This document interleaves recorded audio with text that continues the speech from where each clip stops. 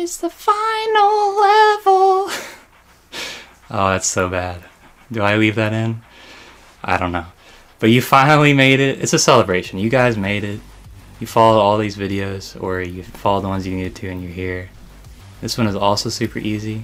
We're just shooting these balls back at, or these bombs, back at the banana.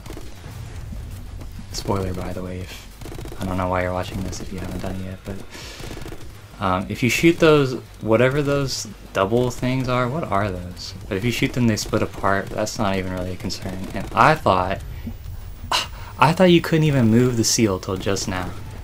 In this one clip, I stood in place, but you can move the seal back and forth, left and right. I don't know why I keep making those mistakes in this game. The controls are just not clear sometimes. Or I'm just like that dumb. So you can jump, you can move the seal, if you need to be in position for the bombs.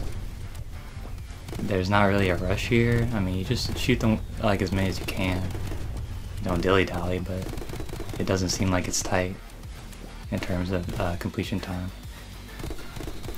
So once we shoot, yeah, move to the right when he does the volley like that, so you can hit as many bombs as you can.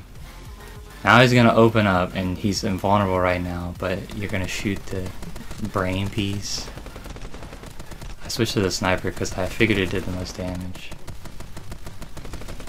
And it also has the aim, the L2 to aim right at the weak spot. And I'm just literally spamming. I dodged when he shot at me, and I just kept spamming.